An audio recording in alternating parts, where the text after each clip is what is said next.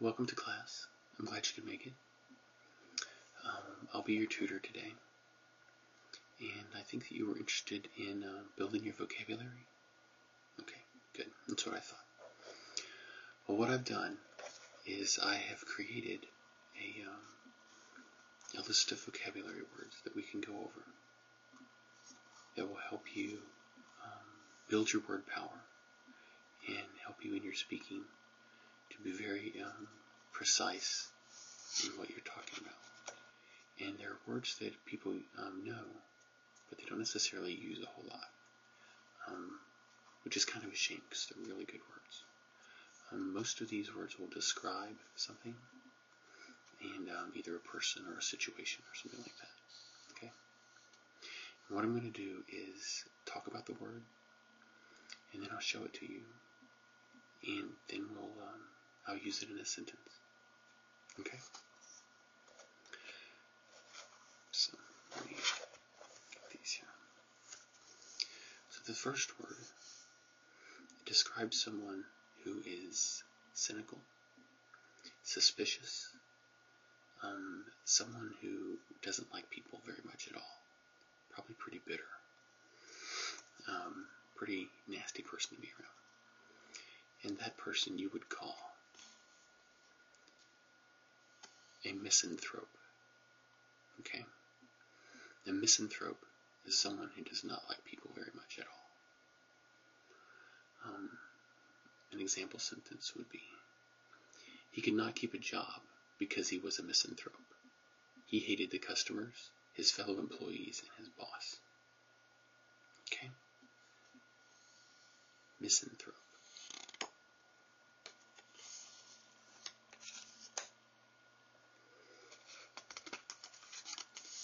Now, this next word describes something or someone that has the highest level of skill or artistry. A professional, or something that is complete and total. And that word is consummate. Consummate. You talk about someone who is consummate. They are very, very good at their job. An example sentence would be, the fact that she closed the business deal after that horrible meeting shows that she was a consummate professional. Or, no one could stand to be around him because he was a consummate bore. And in that sentence it means complete and total bore. He was horrible.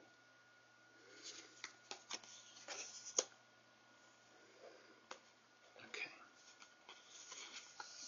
This next word means something or someone that is beyond redemption or reform, or something that is impossible to eliminate or get rid of.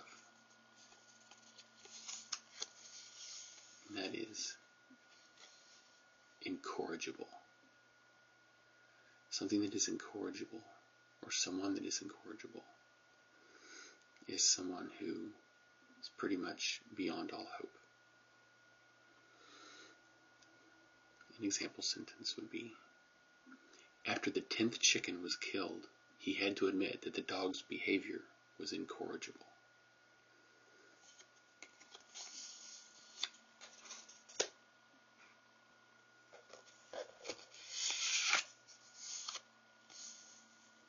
This next word is someone who has very firmly fixed opinions that cannot change. Someone who gets an idea in their head and that's it. It won't change. That person is inveterate.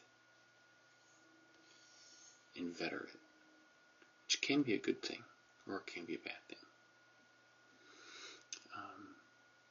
When it came to her home team, she met every loss with inveterate optimism. So she had made up her mind, and it wasn't going to be changed.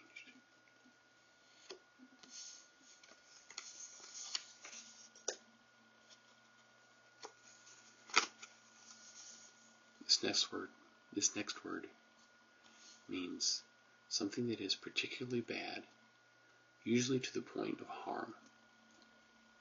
Something that is beyond just like inconvenient, but is pretty seriously wrong.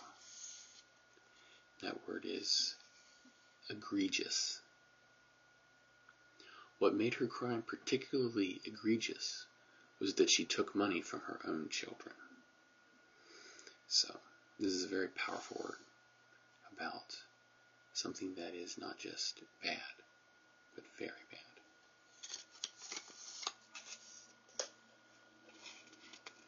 Okay. Any questions? Okay, good.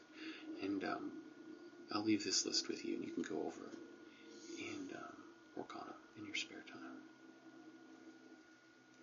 This next word means to reduce in esteem or discredit, to speak little of. And that is disparage. To disparage something is to kind of talk down about it. Not really come out and completely criticize it, but just kind of say, it was okay. Disparage. When he felt threatened by another actor, he would start to disparage their work and stop talking to them.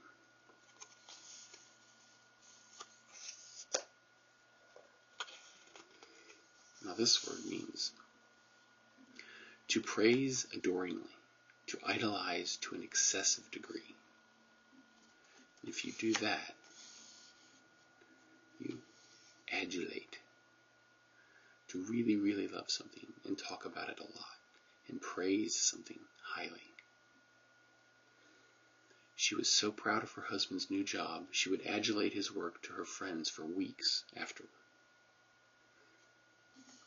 Adulate.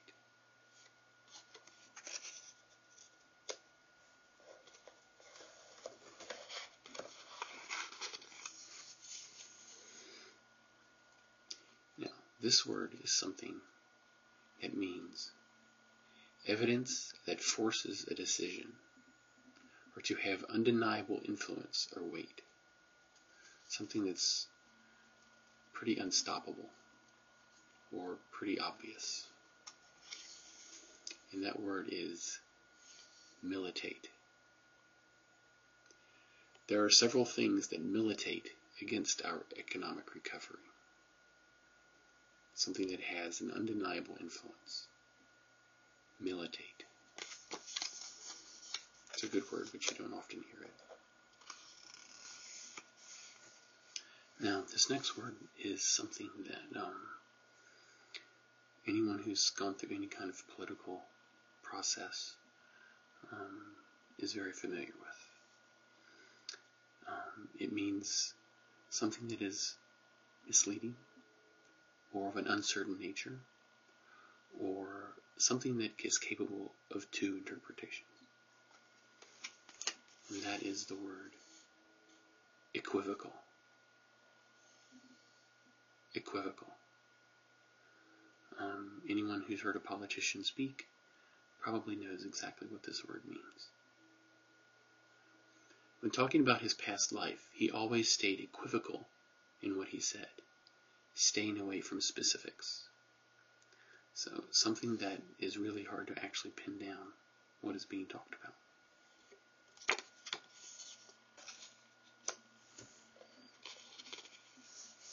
Yeah. And these next few words have a lot to do with how people talk and what they say and what they mean, or how much they talk.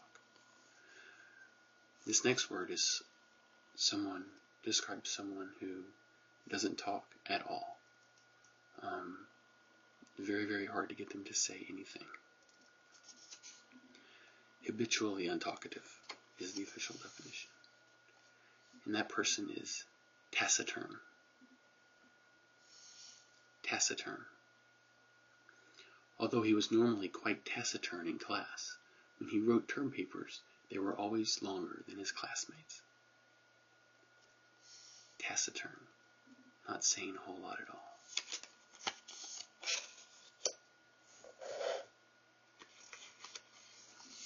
Now this next word is similar, to taciturn. Someone who expresses things in few words, but those few words carry a great deal of meaning. So someone who doesn't say a lot, but when they do speak, it's powerful. That person is laconic. She opened the envelope with shaking hands and read her laconic message. Just one word. Never. Very powerful, but very brief. Laconic.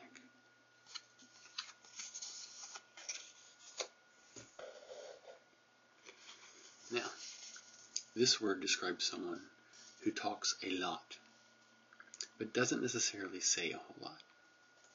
Someone who is always speaking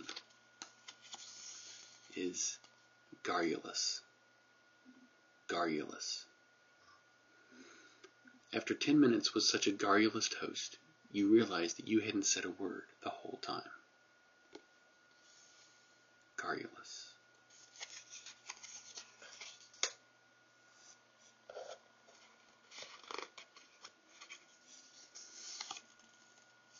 Now this word describes someone who speaks in a very forceful, convincing manner, compelling. Someone who, when you listen to them, you're immediately drawn into what they say, and they're very convincing. That person is cogent. While the other side had the publicity, his cogent argument for his client left no doubt of his innocence. Cogent. There's some politicians who can be cogent as well, and that's refreshing.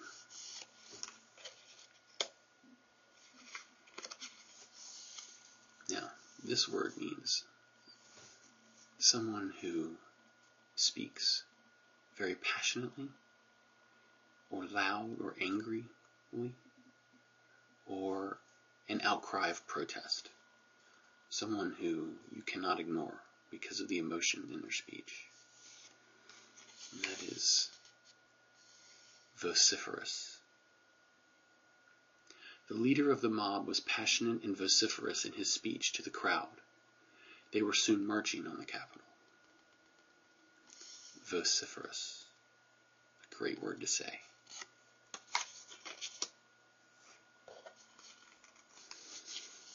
This next word is also about speaking. This is someone who speaks a lot, but unlike someone who is garrulous, this person has meaning behind their words, and they can speak very, very well. That person is loquacious. Loquacious. When speaking of a friend, he was always very loquacious, never stingy with his praise.